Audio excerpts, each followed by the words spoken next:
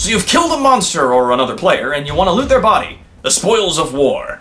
Any item of value must have an item tag. If it does not have a tag, you cannot take it. If you believe an item is being used and it doesn't have a tag, you need to inform a shaper.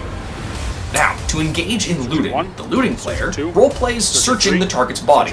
After a count to 60, the target then removes all tagged items and coin from their person and hands it over to the looting player.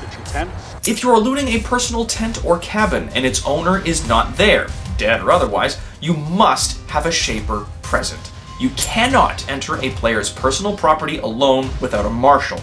If you are caught doing this, you will be removed from the game and possibly charged. If you come across a bag with a scrap of white cloth tied to it, that means that this bag is not in-game and cannot be looted or opened. This is usually so players can keep personal out-of-game items in their tent, things like toiletries and underpants. This bag is obviously not to be used to store in-game items.